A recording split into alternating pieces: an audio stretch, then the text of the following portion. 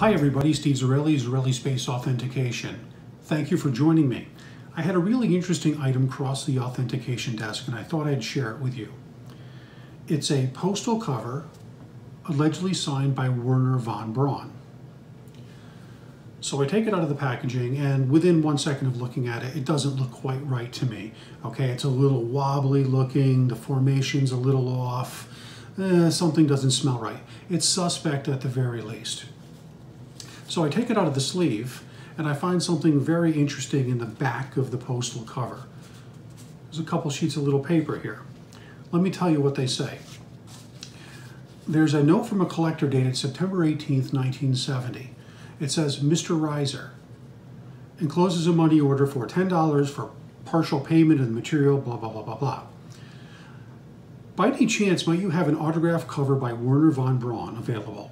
I would very much like to order it. Sincerely, Robert E. Roschke is the collector's name. And here's a response from Charles Reiser. Andromeda Space Covers. Dear Robert, thank you for your check. Here's the only von Braun signed cover I have left for $10. Sincerely, C.R. Charles Reiser. So for folks who may not know, Charles Reiser was one of the first forgers of the space hobby. He was a postal cover dealer in the 60s and early 70s, and he started manufacturing the autographs. He would forge Gus Grissom, Ed White, Roger Chaffee, Gemini 8, basically any astronaut he would forge. He was manufacturing these autographs.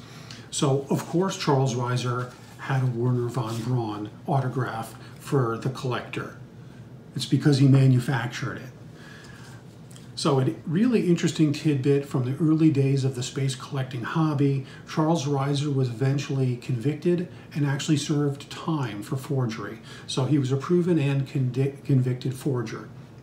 I've never actually seen his autograph before. Very interesting, the initials CR.